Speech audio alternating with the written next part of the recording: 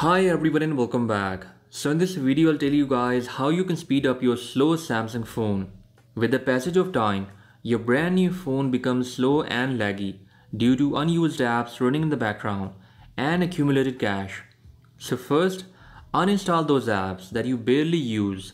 You can use Apps section present in Settings to find out your least used apps. Just uninstall them and restart your phone. Now you have to clear cache of your phone. Don't worry, this won't delete any data on your phone. So turn off your phone and plug in a USB cable that is connected to your computer. After that, long press power and volume up key at the same time. Once Samsung Galaxy logo shows up, you can stop pressing volume up and back key.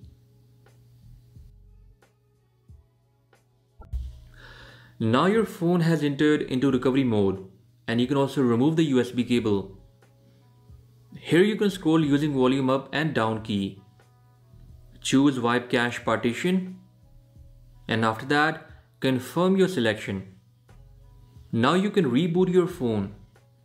So that's how you can clear cache of your Samsung Galaxy phone and make it a bit faster than before. You will definitely notice a difference. Just try it and let me know in the comment section. In the end, you can speed up your phone by increasing animation and transition speed. For this, go to Settings, scroll down and turn on developer mode. For that, you can go to About.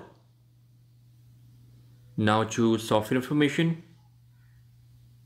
Tap multiple times on build number. And now developer mode has been turned on. Go back and choose developer options. Scroll down till you see window animation scale and transition animation scale. So they are present here. Just tap on them and choose 0.5x for both of them. So now apps will open faster with this little trick. So these were some tips and tricks that you can try out to make your Galaxy phone a bit faster. And that was all about for today's episode. I'll catch you guys in the next one. Until then, bye bye.